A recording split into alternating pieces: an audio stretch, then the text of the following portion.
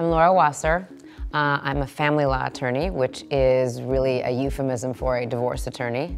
I've been practicing family law in Southern California for over 20 years, and our firm is a firm that was started by my father, Dennis Wasser, in 1976. So it is really a family law firm. So I was kind of raised in the divorce industry. I watched my parents go through their divorce in a really amicable and respectful manner, and although I am not with either of the fathers of my two sons, we all consider each other family as well. So I know both on a personal and professional level how it is to end one form of a relationship and continue on as a family in another form.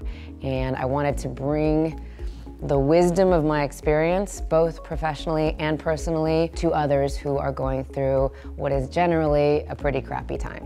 What we say often to people is, the more you fight, the more money we make.